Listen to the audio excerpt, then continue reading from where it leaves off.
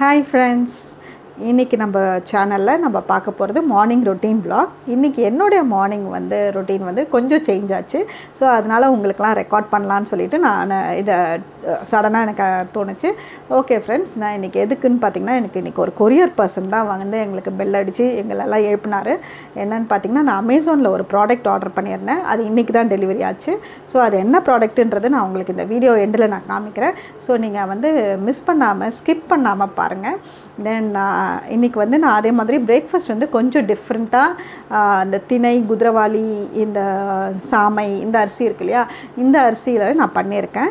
இது என் ஹஸ்பண்டுக்கு கொஞ்சம் கூட பிடிக்காது, ஆனால் நான் வந்து ஹெல்த் வைஸ் நல்லதுன்னு பண்ணியிருக்கேன். ஸோ இதுதான் நான் உங்களுக்கு இன்னைக்காக ஷூட் பண்ணியிருக்கேன்.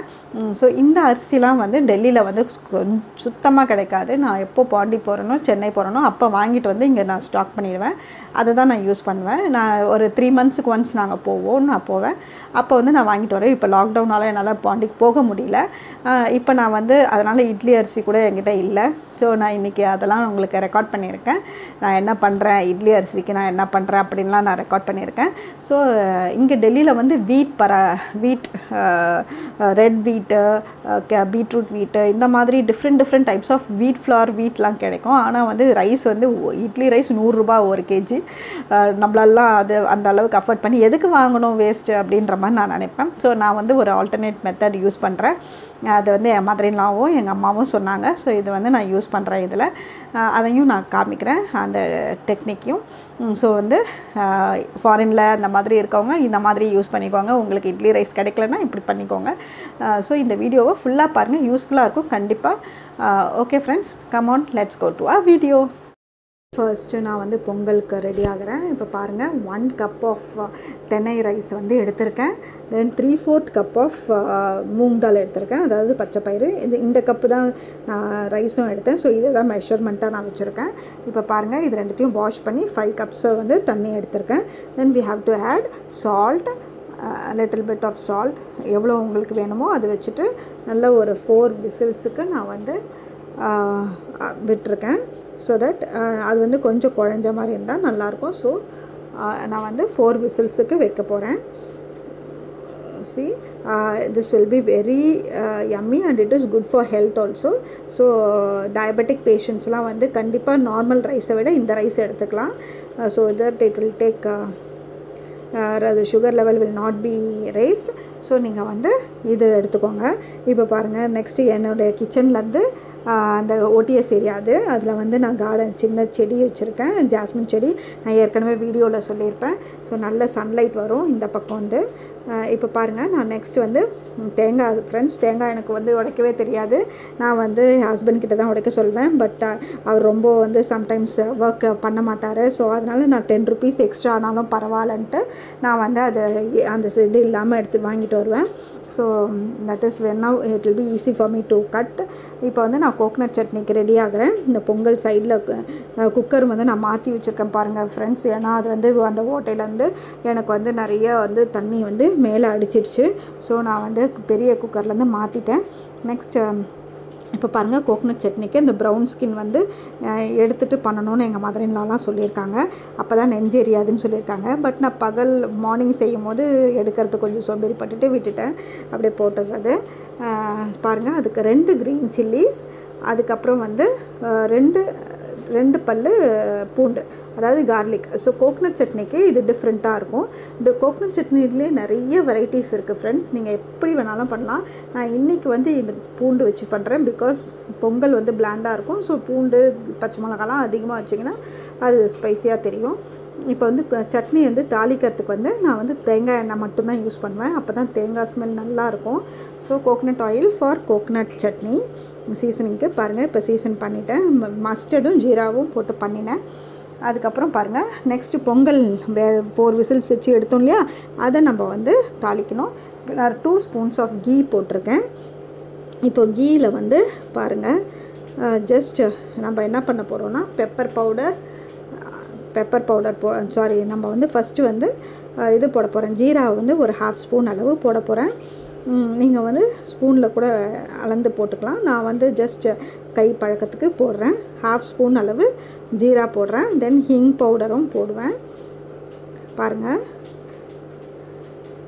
இது வந்து நல்லா ஒரிஜினல் கீ வாங்கி பண்ணுங்கள் ஃப்ரெண்ட்ஸ்.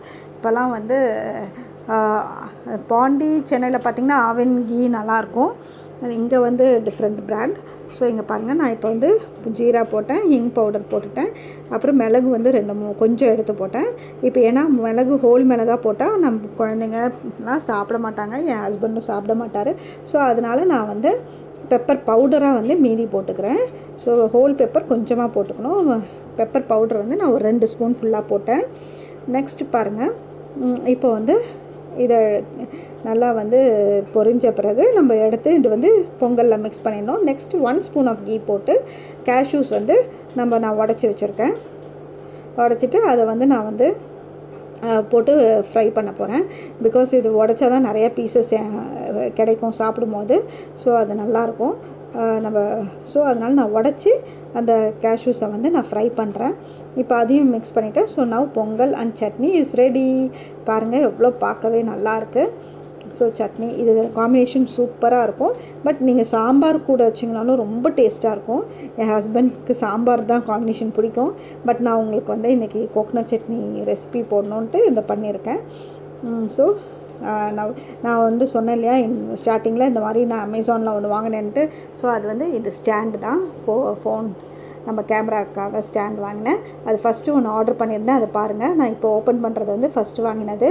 அது வந்து டேமேஜ் பீஸாக வந்துச்சு. ஸோ நான் அதை ரிட்டர்னுக்கு போட்டுட்டு வெயிட் பண்ணிக்கிட்டு இருக்கேன்.